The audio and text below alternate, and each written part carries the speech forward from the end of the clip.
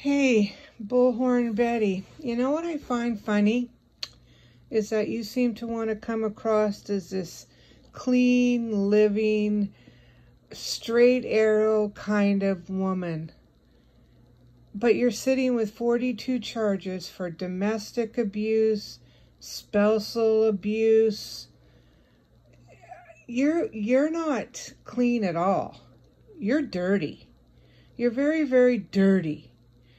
And you know, you threatening people is just a joke. And let's find out who this Rodney is going to get mad at. See, because none of us knew who Rodney was. None of us.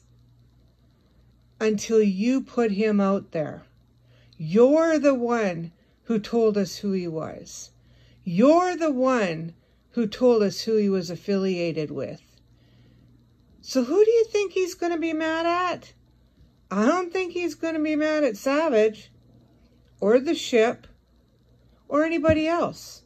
You're the one that put his information out there of who he is and what he does.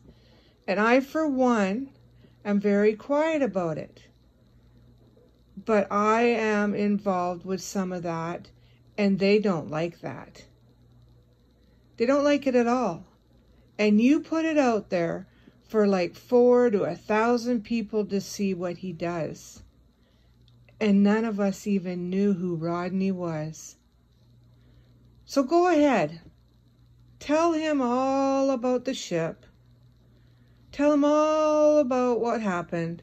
Because then you know what? We get to tell our side of the story. And you're not going to come out looking so good, are you? And you say you're going to sue Savage, but yet we got proof of every threat that you've given her. And she hasn't threatened you once. Savage just likes to play a game and have some fun. But you're weird. You're strange. Like, you shouldn't be on YouTube. You don't know how to handle it. You're still a newbie. I've been here since 2015, and I've never seen anybody like you and The Hobbit. Like, seriously, to try and make a job out of YouTube is ridiculous. It really is. You know, why don't you get a real job? You know, with real people, instead of,